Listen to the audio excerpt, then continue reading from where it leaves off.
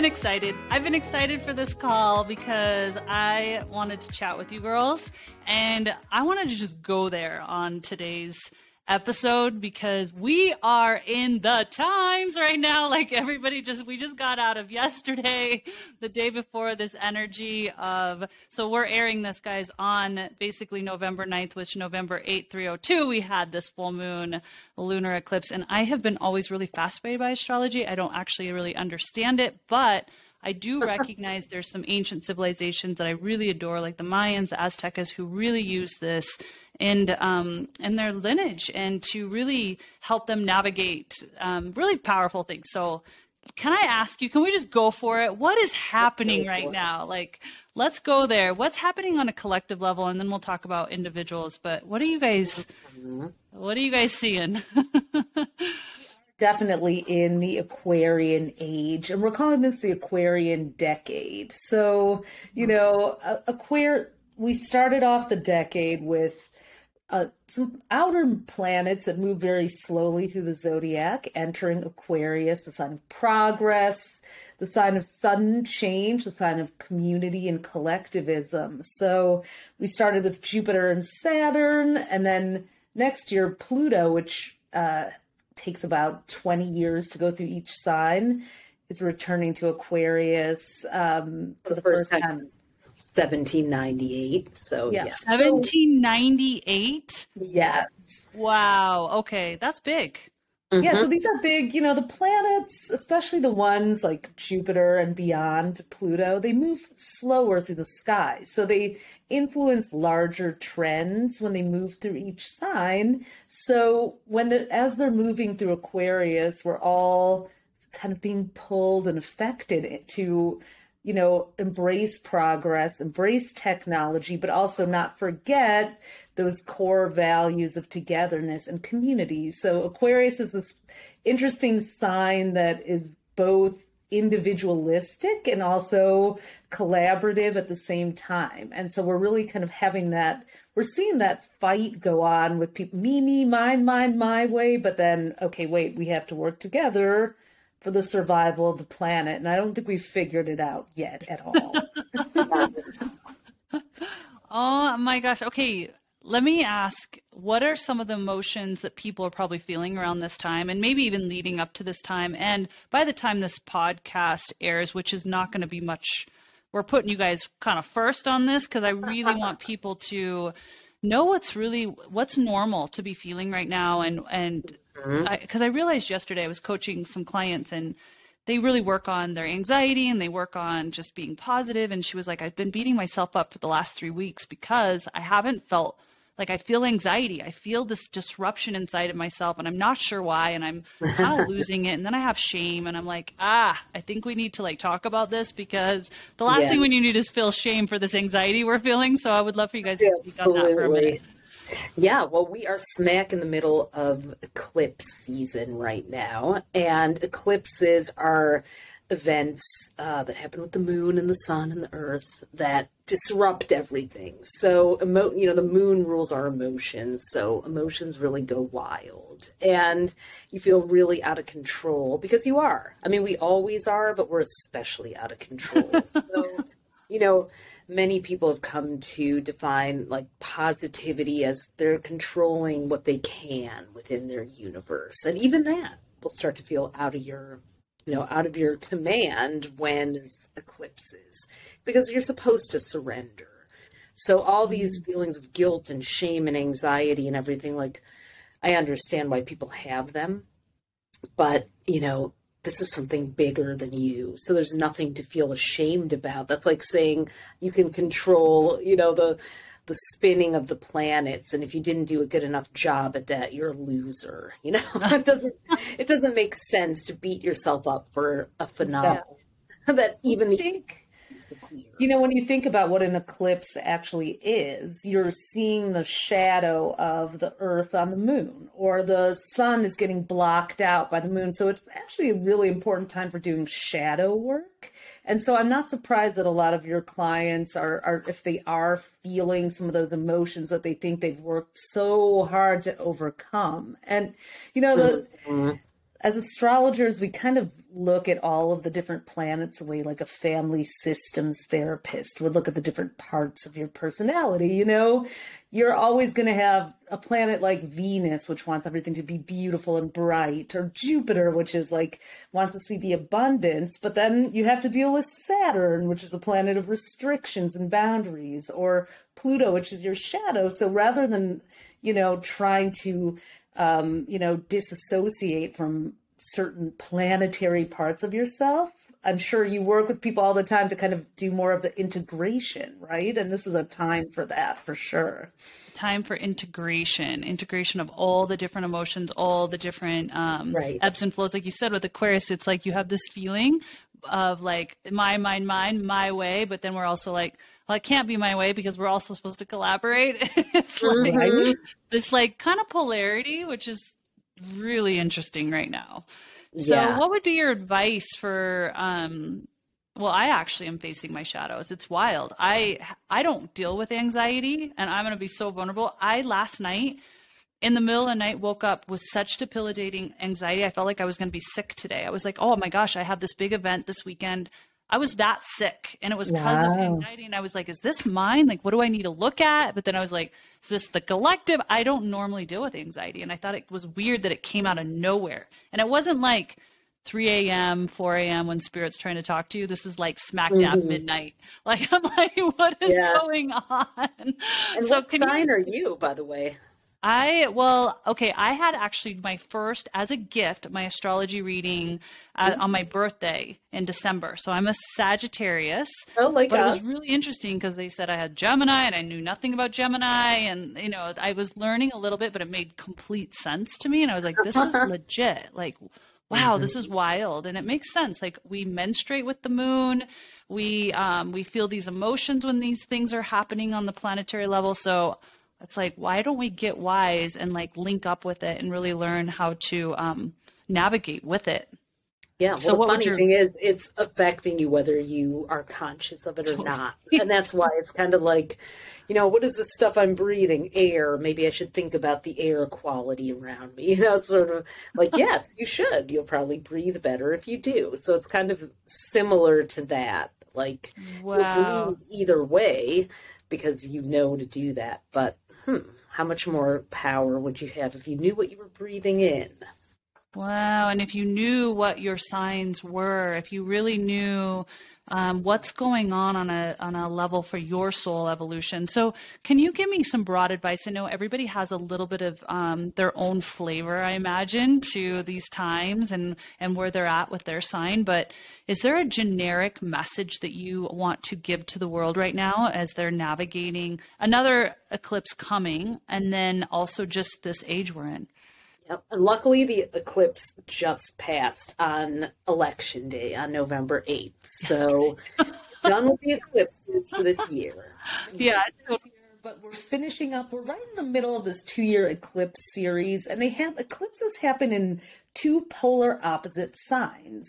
And so and they last for about 2 years, 18 months to 2 years, hitting this axis. And they really will show where we're being pulled and stretched in 2 directions from 2020, mid 2020 to the beginning of 2022. They were in Gemini and Sagittarius, which rules the media and truth. And, you know, media and truth. Yes. Okay. Yeah. And now they're in and for the last year, they've been in Taurus and Scorpio, which rules reproduction and money and all of our supply chain, our I know, isn't it great? So like, we track these cycles. Actually, the last time we had this cycle was in 2012 when we were all, you know, you mentioned the Mayans. Well, we were kind of like, what is going to happen? We were all kind of wondering where the world was going. And so this is something, you know, we've been here before. We get through these times, but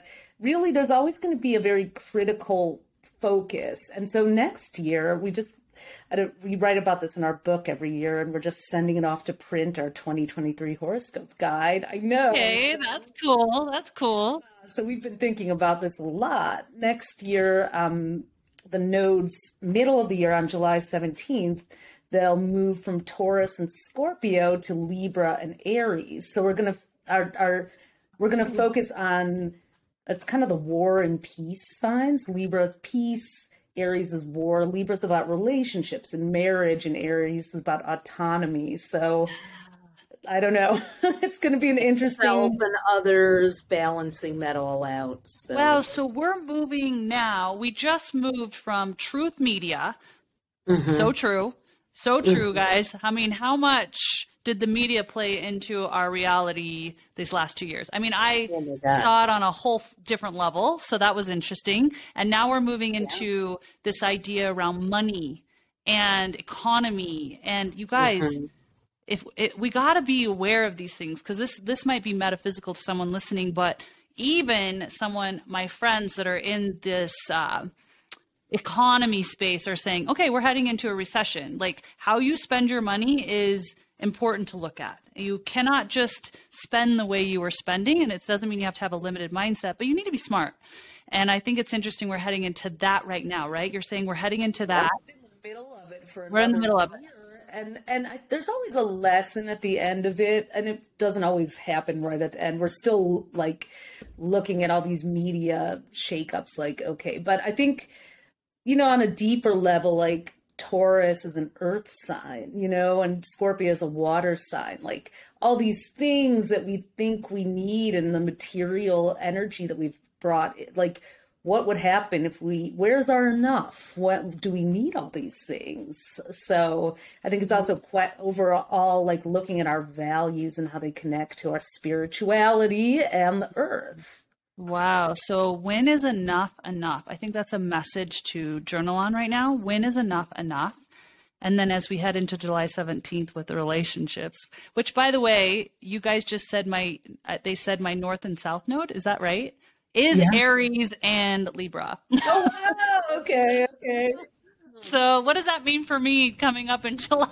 It'll be interesting. You are probably having a North Node opposition, I would imagine. So it'll reconfigure the balance of your relationship to others and yourself. How much time do you need for you? How much to a relationship? If you're in a relationship, you may find that you need to reprioritize for yourself. So, yeah. Cool. Love We're that. Sagittarians too, by the way. We're December 2nd. Yeah. When are you? December 13th. Yes. Yeah. Okay. That's kind of cool. What do you have to say in generality for a Sagittarius? I mean, obviously there's so much that plays into it, but.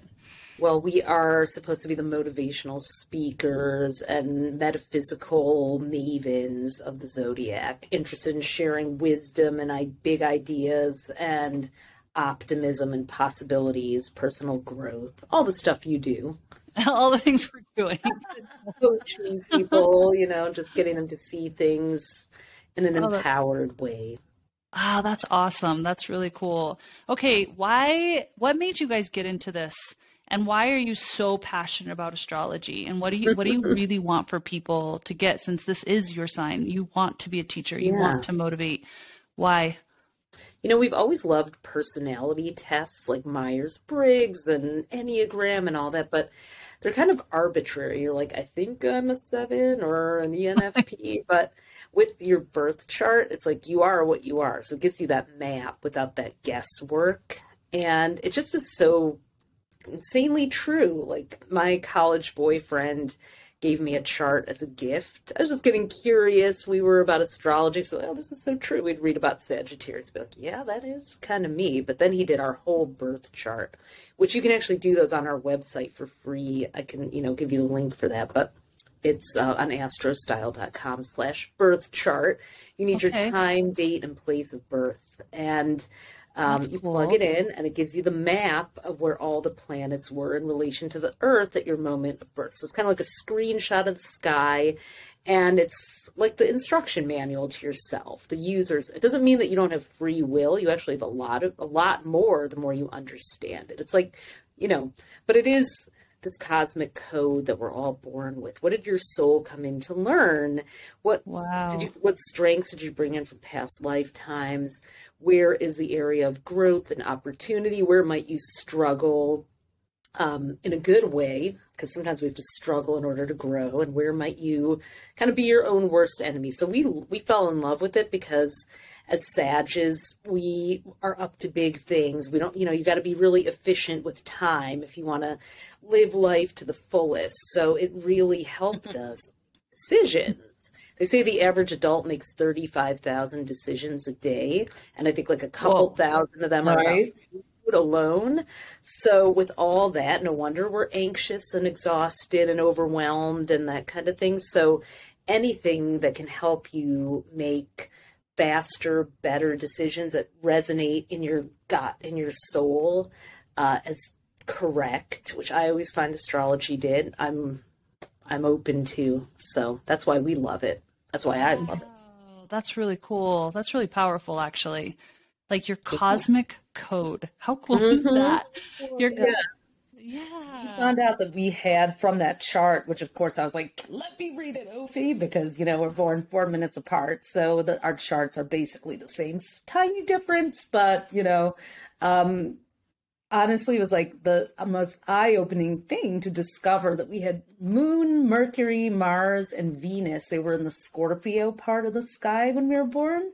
So, we always felt very Sagittarian and that we love to travel and take on big ideas, but then we'd want to go and just draw for hours or write. I mean, we really can focus, which is how we managed to write so many horoscopes. So, and it's like understanding that inner nature too was very, and I think people really should more than ever are going to need to understand themselves. Unfortunately, there's going to be a lot more anxiety to come. I wish that wasn't the case, but I think I think what the collective anxiety is, we're just not in attunement with natural rhythms anymore the way we need to be. I mean, or even if we want to be, the collective around us, the systems and structures of the world are completely interrupting that. It's so great that we can have technology, and I love tech, but,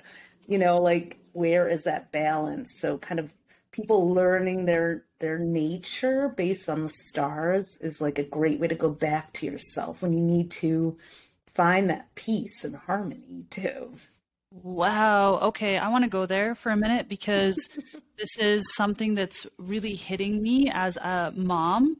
And obviously we're on tech right now and we're grateful for tech and it has its purpose. But I do feel like as a civilization, we're losing our way and we're losing these fundamental forms of healing, these fundamental forms of peace. And it's like, no wonder we have anxiety. No wonder we have so many things. Like I speak at these biohacking conferences and I'm not doing any misjustice to them, but it's fascinating because I'm like, they have all these gadgets for longevity and all these gadgets of this is going to be the next health hack. And I'm like, nothing that you have here is better than a tide pool or just the sun right. Or putting your feet on the earth every day or just walking in. I'm like, wait a minute, are we forgetting? We create these little pods to go inside of, and I'm like, all you have to do is go outside. Where have we lost made our it way? More complicated. Technology has complexified what it's supposed to simplify. It's very strange. It's decentralized everything, including communities, yet it's brought people together. It's this giant paradox. Really? And so let's go there from your perspective around anxiety, because like you said, you're like, you're going to feel it. It's coming. And is there ways to, from your guys' perspective around can we navigate this very real emotion is tough, and it can lead from anxiety to possibly depression or these feelings of estrangement or these feelings of I'm not doing enough. Can you offer some wisdom from your perspective of what someone can do? Sure. Do you have, I can, Ophi, unless you want to go. Go ahead. Okay, cool.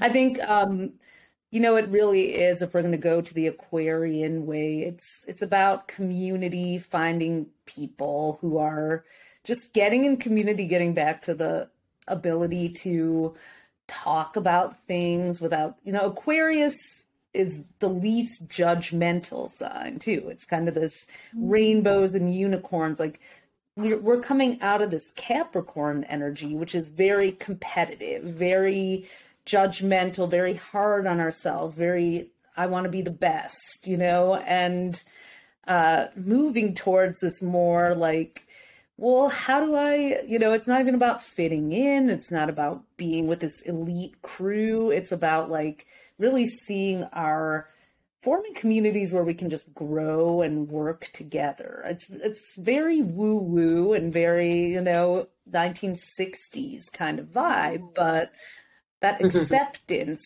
like breaking out of the, it's hard because we've all been given these sort of dopamine, boosting messages. You need this, this is bigger, this is better, that's not enough, you got to have this, and like, how do we balance that? So it's kind of a puzzle to still work. I think it's going to be one of the biggest puzzles, mental health and selfhood within, that we have to solve. I also think it has to do with Chiron, which is the healing comet, is in Aries until 2026. I'm going to go 2018, I think.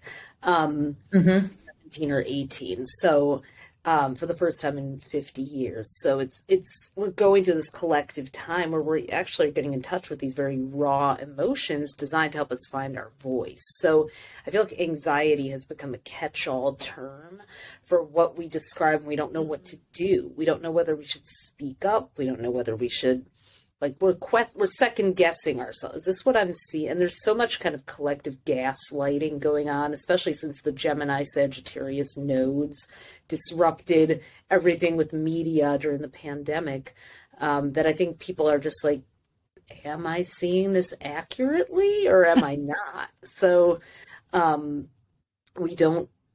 a breakdown in our trust of ourselves. And while we are, and it's also part of that sort of paradox of this time, I like to say that humanity is in the middle of a giant iOS update. When that pinwheel, that rainbow pinwheel spins, like, our system is updating collectively, our energetic vibration. So be patient also. It's okay if you don't have the answer. It's okay if you don't know what to do. It's okay if you can't get to a positive place. Just try to get to a neutral place. Wow. People, we are our own biggest blind spot. We can't see ourselves the way others do. It's a strange, bizarre part of the human condition. And, we have to be patient with ourselves for that. The answers aren't always in here in our heads, and they're not always out there either. Sometimes we have to wait. And Aries, where Chiron is very impatient. So we're learning to heal issues around impatience and the on-demand, like, I want the answer now. I want to feel good now. Don't make me feel bad for 1 minute, or I'm going to give it a name and a drug. It's like, it's okay, you don't feel good right now. Wow. I think this was really potent, you guys. When she was describing this, I was like, when your phone does an iOS update and you have to shut it off, and it shuts off longer than you really want it to, because you're like, oh my gosh, I need my phone, because you're so conditioned to it. But what if we were to look at ourselves as an iOS update? You do need to shut off, and it's okay if you feel shut off, and it's okay if you don't have these answers, and it's okay if you feel funky, because updates do feel funky, and sometimes they take a little longer. So I love this because it's permission. And I think sometimes we don't give ourselves that permission. We want to figure out why now, and can I, like you said, drug it. And you guys, I'm being careful with my words here, because obviously there's a place and for everything, but just really looking at yourself and going, hey, can I breathe into this a little bit and give myself some grace before I feel like I have to fix myself all the time, or I've got to fix this situation, Absolutely. And, phones are a drug, no judge. If you want to use medication to treat whatever you're going through, no judgment here. So I apologize if it sounded like that, but no, I don't think it did at all. To anyone who, if anyone feels that way, it's like, we're not here. We're not doctors. So, do what you need to do to feel balanced and well. But, we've been trained not to be patient. It's no judgment there. It's just like, when your phone is updating, you're like, what do I do with myself? I need to swipe something. I need to look at something. I need to look at my screen. So it's like, we're animals. We're programmed to want input all the time. Yeah. And the reward centers are so jacked from our phones and technology that we need that instant hit of something. So what also may want to happen a little bit is, and it's hard, it's been harder to meditate, I think, and do yoga over the last year, I've noticed. I don't know if I think that the Libra Aries nodes will help bring that back, but like letting that energy kind of finding an outlet for anger is really important. Karaoke is one of ours, and not being able to go to that since the pandemic, like just used to. Wait, are you still not going to karaoke, or are you guys back? Private room with friends, but yeah. I must live in a different world. Yeah. It's definitely go to karaoke when I can, but yeah. Yeah, that's your medicine for you, just because you're building something out. I was just playing pickleball, and I was grunting a lot and yelling a lot, and they were like, whoa, you have a lot to say. And I was like, I think I'm getting it all out in the pickleball game. Well, pickleball is perfect for the year for 2022 and part of 23, because Jupiter, which is where we grow, is mostly in Aries, which is a very physical sign. So we really should be getting this energy moving through our bodies. So while you are in an iOS update, go outside and run around, work out. I know pickleball is having this whole surge, not even a resurgence. It's like a thing everywhere. I know. All of a sudden. It is. But it's fun, It's like we need to play, actually. There's play and movement and community. All the things that are very healthy for people are in that. Yeah. So your own inner wisdom will guide you. Like the thing that I've learned more than anything as an astrologer is somebody once told me the quote, advice is what people ask for when they already know the answer but wish they didn't. Whoa, say that again. You have to say it loud. That is like quotable. That is so good. That's not a quote from me. Heard it from someone else, but it was that advice is what people ask for when they already know the answer but wish that they didn't. Wow. I love that. That's so dang good. So mostly when we tell people things about what are happening with the stars, they're like, oh, I already kind of felt that. Most people are not surprised. They're more relieved and validated. Like, oh, okay, I was feeling that. And now you made it make sense. You gave me a why. And so that's so powerful. You guys, Kate, I'm learning about you guys. You're coming on my radar, which has been really fun. You guys are amazing. And I want to say, Kate, they already dropped that they're doing like this next year astrology guide, which is really powerful. But I did hear that you kind of have a relationship guide, which I find interesting. I have it right here called Super Is it already out? Is it out now? It is. Is there a way we could do a giveaway to somebody who leads a comment and we pick it out? Yeah. Okay, what do we want them to comment about, and we will find somebody to send them one of your books. Okay. What their number one true, honest relationship frustration is. Ooh, true, honest relationship frustration is. In the comments, you guys, they will give out, it's called Super Couple. Yes. Yep. Super couple. And I liked the cover, by the way. That was kind of cool. Thank But you. what I liked about this was it was saying, it's not like going to say, oh, who you should be and shouldn't be with. It's like, how do you merge together with who you're with, possibly who you're choosing, and understanding one another. And I think that's so beautiful, because a lot of times when I hear astrology, it's like, ooh, I better stay away from that sign. And I'm like, actually, if we're all one and we're all here as mirrors, wouldn't we actually just need to learn how to work together if we really choose each other? Absolutely. Yeah, and we are for that. Go ahead. Yeah, Tali. I mean, this is not that type of advice. This is so the super couple chart, you put in your birthday and another, we have a whole calculator, and there's just supercouple.com, and then you get this blended chart, and you get to read what your relationship's whole profile is about, because every relationship has its own sign and chart. So it's like your sun and their sun, where they meet in the middle on the zodiac wheel, moon. And so like you can find out what your past life was together. You can find out what your love language is as a couple. And it's not just me versus you. It's about us. So this is like the third entity that gets created when you two come together. If you were to meet perfectly in the middle. So it's really so helpful to know. Wow, supercouple.com. I'm actually going to do it. And we'll send you a copy too, of course. So yeah. As a businesswoman, that's a lot of work. And I say thank you because it's a lot of work to create a site where someone can actually merge those things, and